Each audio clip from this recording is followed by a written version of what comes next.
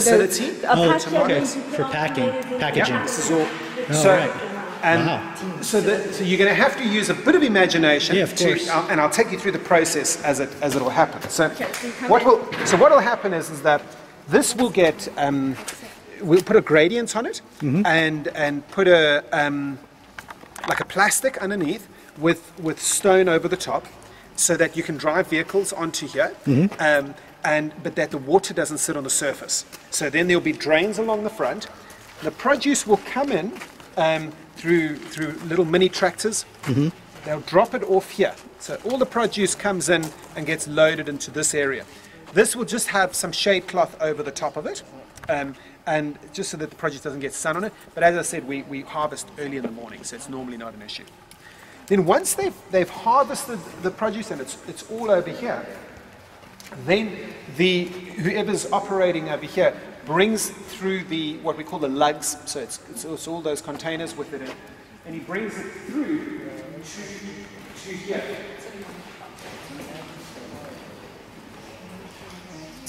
And each one of those lugs fits on over here, and he tips it in, and this is the process of painting. So it's Ken's homemade washing machine.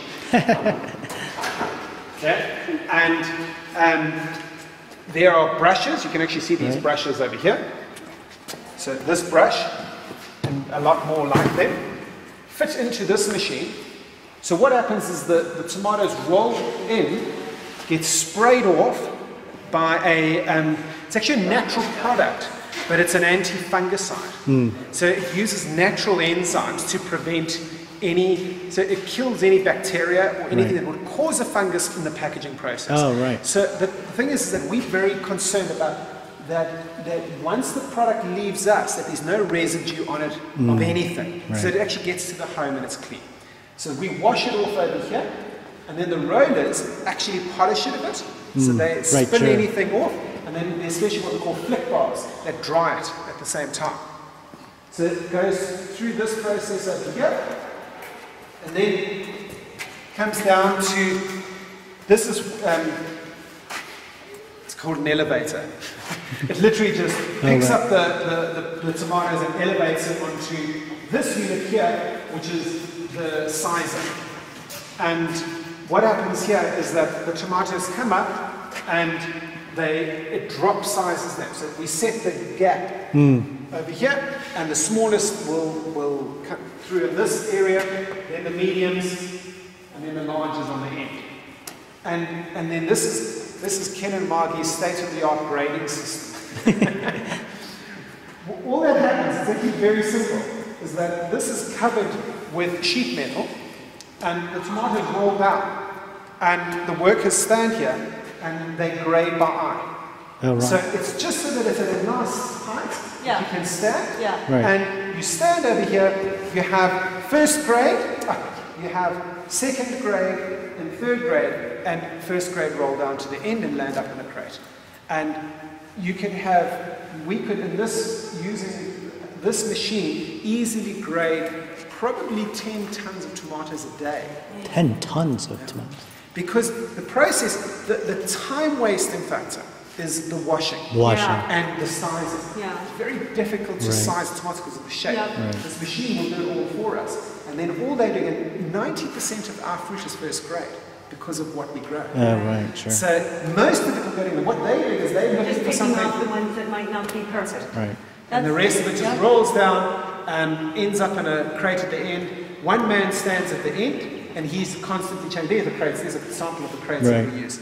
And he's just changing those crates. And then he takes it through to that side, and then that's dispatch. And then we dispatch it out from there. And our goal is that what we harvest, so whatever was harvested this morning will be at the pack house by 2 o'clock this afternoon. So that's where we sell to the distribution center. It's amazing. And fresh from right off the plant, literally. Basically. And then from there, they will work. They normally will get that out into the supermarket. So probably in the supermarket for by tomorrow. Right. And for us, one of the key factors is that we avoid the cold chain process because it's not good. So what a lot of the bigger farmers and especially the major corporations are doing is they're using ethylene control and all of that for false ripening. We're trying to avoid that process as far as possible. We want the consumer to get that product fresh. Right. And they will. Yeah. So that's what's so So right now, what you're doing though with the tomatoes that you're picking all is hand. all the All hand, and it's okay. very, very time consuming. The washing takes so long. Right. So you have to wash it, get everything off it, then you have to stand there and size it, and right. it just takes so long. And when do you think this is going to be up? I'm hoping next week. Are Excellent. you kidding me? Yeah, This yeah. is so exciting. Yeah, so it's very, very exciting.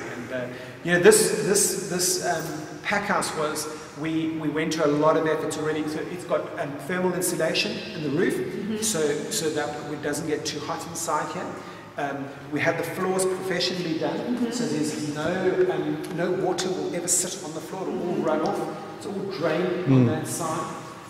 All the electrics have been done properly, so they're right up and out of the plate. This has just been finished 2 days ago.